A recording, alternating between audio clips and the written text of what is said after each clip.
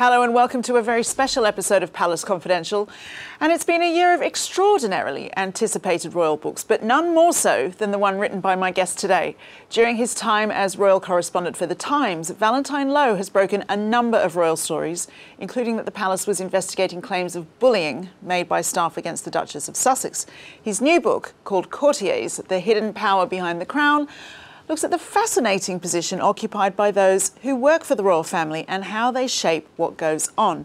Valentine is with me now. Welcome. Thank you for being here with us today. Thank you for having me on. We have so much to discuss, including your behind-the-scenes account of Megxit, among other things. But before we get into it, just tell us, where did the idea for the book come from? It came from Meghan's interview with Oprah Winfrey, when she spoke about... Oh, so something good came of that.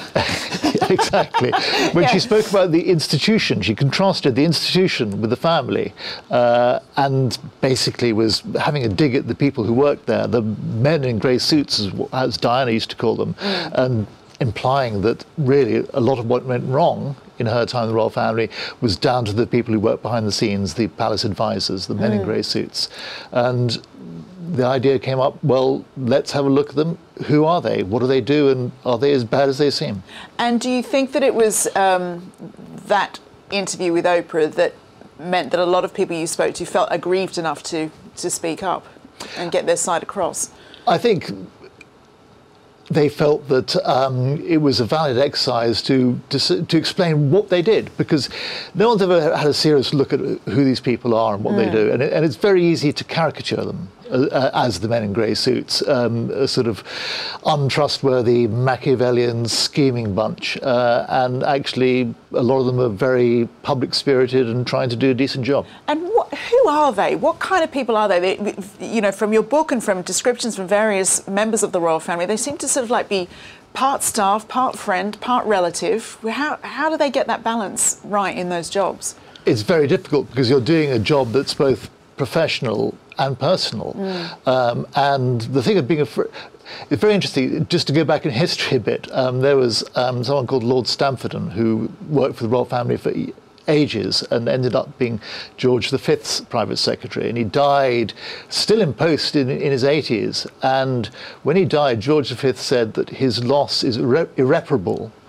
And Queen Mary said that George was like a child who'd lost a dear nanny. It was extraordinary. That was the sort of closeness of the relationship. But they do have to be professional. But they can become almost like a friend.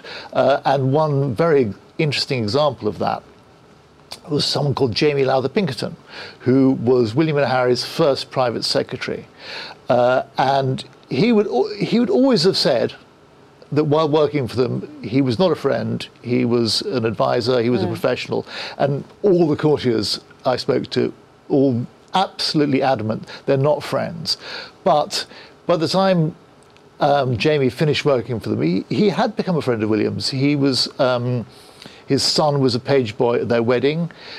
Jamie is godfather to Prince George, and there's no doubt that Jamie, and I think partly this is a function of him having been there when William and Harry were relatively young, so in a way he kind of, young adults, he saw them kind of growing into their roles as as members of the royal family. And yeah, he became a friend.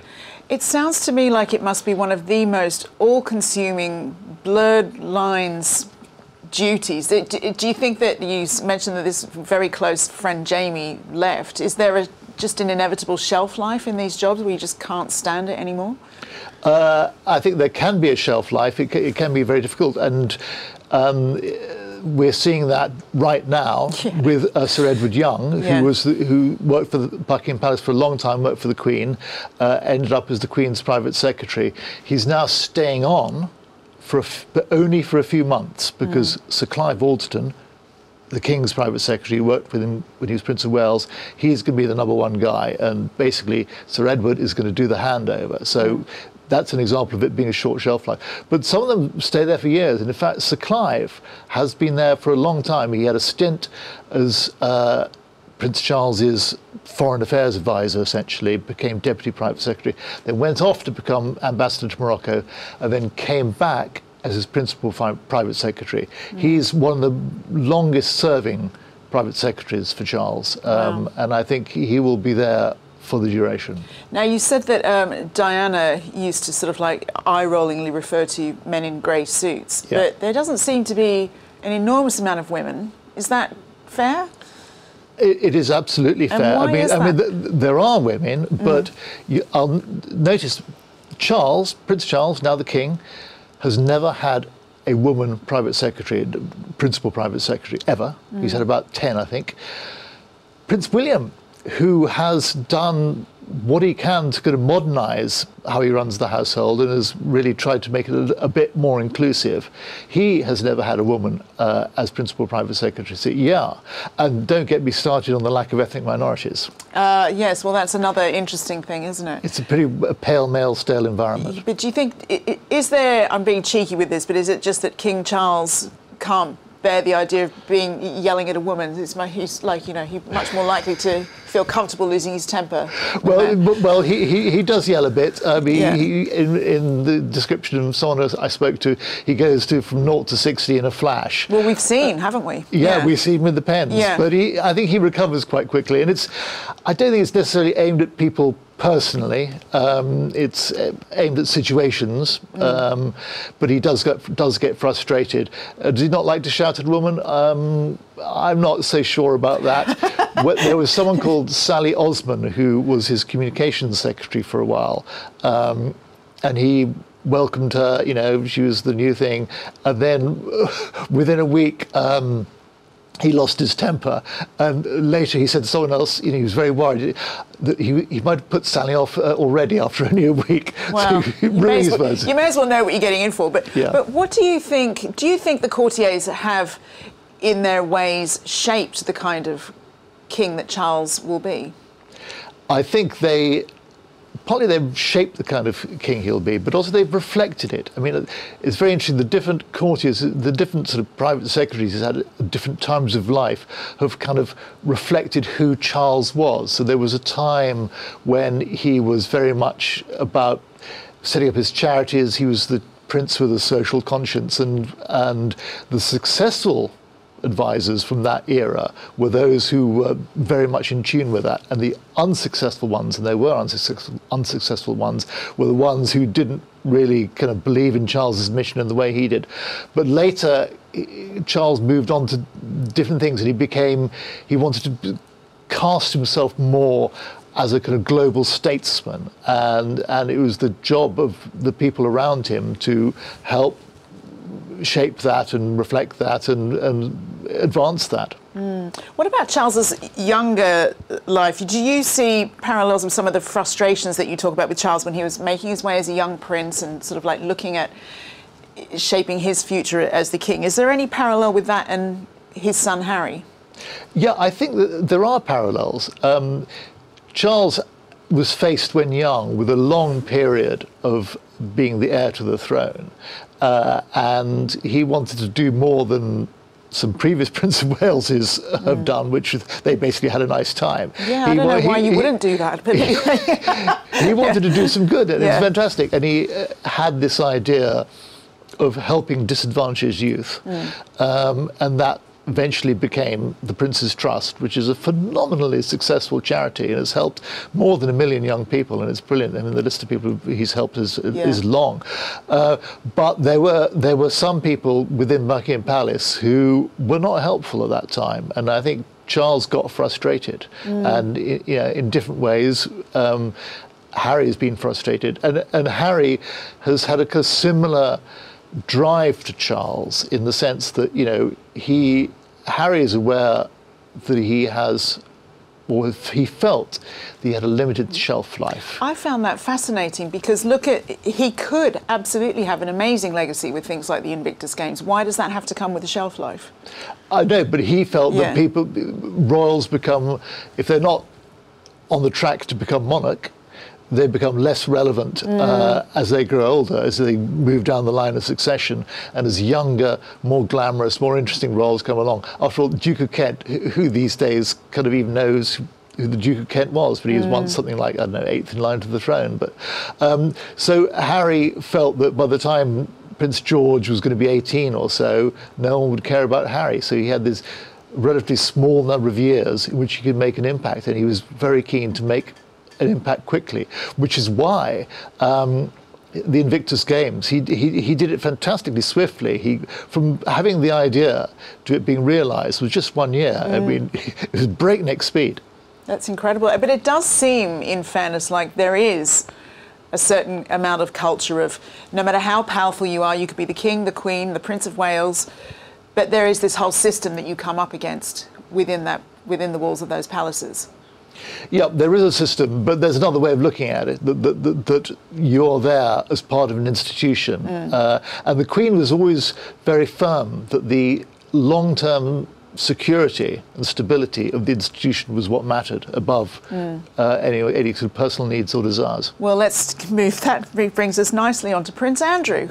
God bless him. Car crash interviews, bad choices. Do you think if he'd had better courtiers, things would have been different?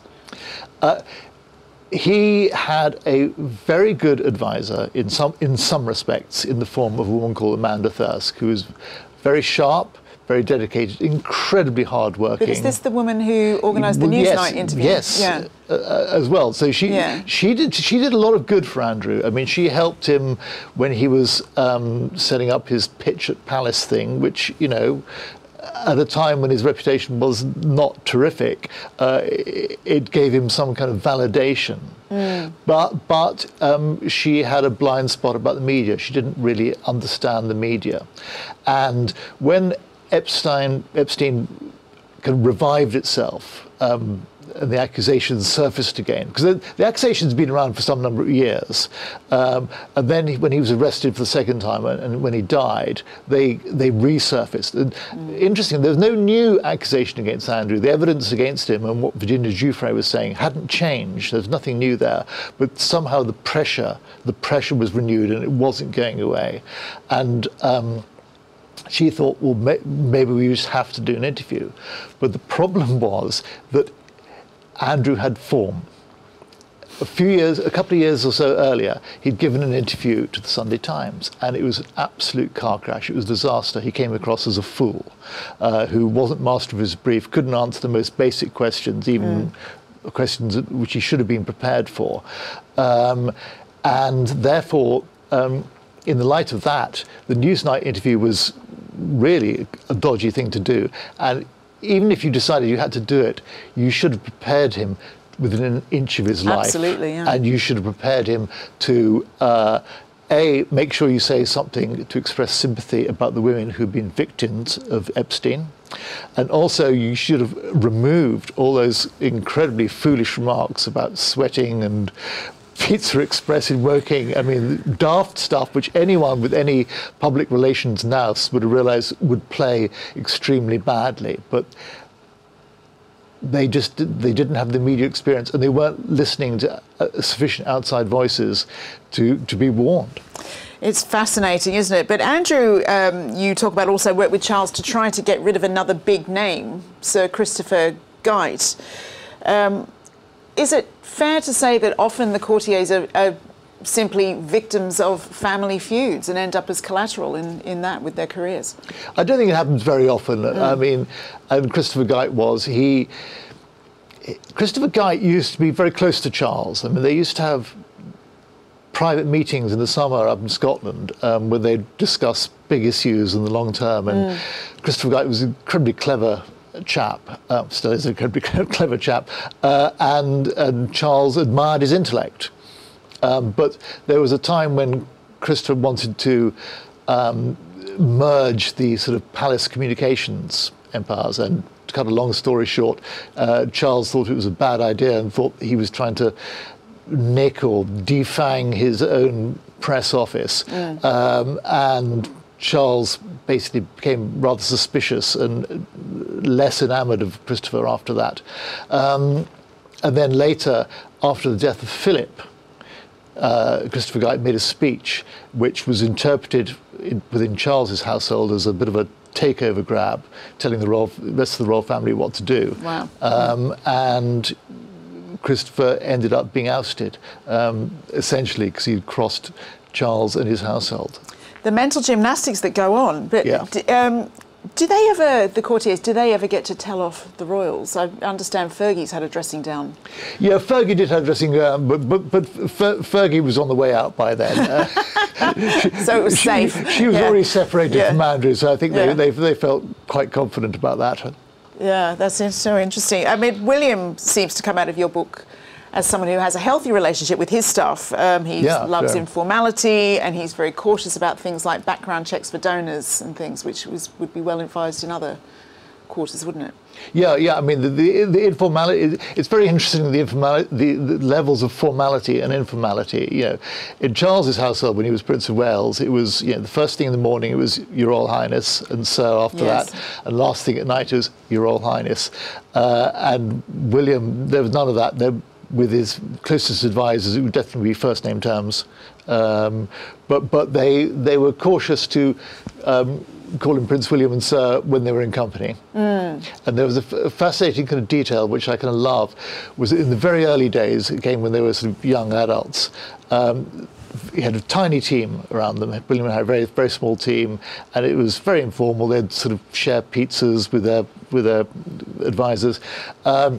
But the advisors would always get up when they came in the room. And William and Harry would always say, no, please don't get up.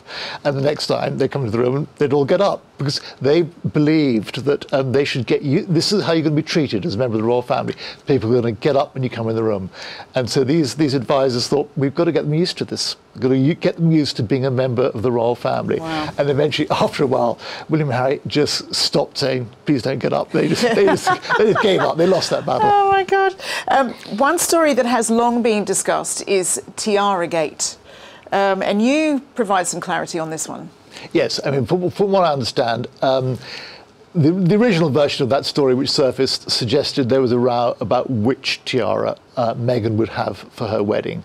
And I don't think that's the case. That's wrong. I mean, she was given by the Queen a choice of tiaras. She chose one. It's the one she wore at the wedding, and that was all absolutely fine. Where the problem came was a short while later, was that she wanted to have a fitting. So it was for her hair, because as you can imagine, wearing a tiara and having your hair done for your wedding, they're closely entwined. We've all been there, Valentine. We've all been there, yeah. Anyway, Meghan's hairdresser was in town. I think he was based in Paris. He was in town, and therefore she wanted a fitting. And the problem was that Angela Kelly, who was the Queen's dresser, and a lot more beside, who basically had the keys, controlled access to the tiara, she wasn't around. And Meghan and Harry were demanding that we have the fitting today. And Angela Kelly said, sorry, I'm not available. And that caused a certain amount of dissent in the ranks, should we say. Oh dear. Well, you actually do paint quite a detailed picture of the entrance and eventual exit of Meghan and Harry, and the problems seemed to start very early there, didn't they? Yeah, I think so. I mean, the problems started before the wedding. I mean, there were a lot of rows before the wedding about all sorts of things, not just the tiara, about the choir, about the food, and there was a problem when the kind of the drip of news stories before the wedding. You'd always have a drip of news stories. The palace would put out little details about the cake, about the dress, about the whatever, to keep the media happy. And somehow Meghan thought we ought to change that because it wasn't suiting her for some reason. And they had to rip up plans, and some poor woman was presented an alternative plan. And Meghan was really unhappy with this alternative plan and said to this woman, listen, if there's anybody else I can get to do this, believe me, I would. That is my favourite quote from the book. It's just such a devastating thing to say. Such a crushing thing to say in front of other people. It's just extraordinary. And now Samantha Cohen's another one who has worked with the Sussexes. She was very popular. She was a very popular member of the Queen's staff before she moved to work for them. What was her experience of that? I think Sam, who, as you say, was very popular, very highly regarded, and got on well. You know, Harry knew her well. When she started, Harry knew her well and liked her, and she liked Harry. And Sam is a great problem solver. She's incredibly sort of can-do personality, and she just found it really difficult. I think she was asked to do things which a private secretary wouldn't normally be asked to do, and I think she was treated harshly. I think she was shouted at by Meghan and possibly Harry, I don't know. And you know, she's got broad shoulders, Sam, but I think she found it very difficult. She was said to have said that dealing with them was like dealing with a couple of teenagers. Yeah, it's fascinating. That's the thing, and I think sometimes in our press it becomes all about Meghan's diva-ish behaviour, but Harry was capable of angry emails and strops as well. Yeah, I mean, Harry, who has a long track record of not trusting the courtiers from the other household, from Buckingham Palace or from Clarence House, he really had it in for Sir Edward Young, the Queen's private secretary, and Sir Clive Alston, Charles's private secretary, and from the accounts I've been told, used to send them incredibly rude emails. Now, a lot of you say that the staff called Meghan a narcissistic sociopath. I mean, that's quite strong. It is strong, and they'd also say we were played. They, you know. How so? They felt that she always had an agenda to get out. Really? From even before. Even before we knew about it. Yeah. And they had been devoted. They had really tried hard to make it work. But they had a rough time, and they felt treated badly. How do you feel about the Sussexes, having done all this research? I think it's quite complex, because I think there was never what they wanted, and what the royal family, really, the Queen, felt able to provide. There was never going to be any common meeting ground. There's no compromise. So in a sense, I think it was inevitable that they should leave. But the tragedy was it was so acrimonious. It didn't have to be so acrimonious. Now, I think the institution and the people who worked for them tried hard to show flexibility, to have a different way of working. You know, there was one courtier, senior courtier called Miguel Head, who had a meeting with Meghan before the wedding and said, "Listen, we can, you know, there's no fixed way of you fulfilling this role. We can talk. Let's craft it. Let's craft it." Yeah. So they were going out of their way, and someone else, David Manning, former ambassador to Washington, who was their foreign affairs advisor, he cooked up this plan that suggested they spend some time living in South Africa. Didn't work in the end, but it was a sort of, the point is, it was a big effort to try and show flexibility, to try and imaginative ways of working. But where the institution went wrong is that in about the sort of first year or so of their marriage, and in particular between January 2019 and about late summer, early autumn of that year, that was the period when Meghan and Harry, in particular Meghan, was deeply unhappy. And they were obviously frustrated. And no one really kind of flagged it up. No one had a big meeting in which they sat down and said, "Listen, this is going wrong. Let's talk about this. Let's work out how we can solve it." Yeah. And they didn't do that until it was too late. And I think that was a failure on their part. So, yeah, Harry and Meghan could be difficult. I mean, I don't think there's any denying that. But I don't think the palace rose to the occasion either.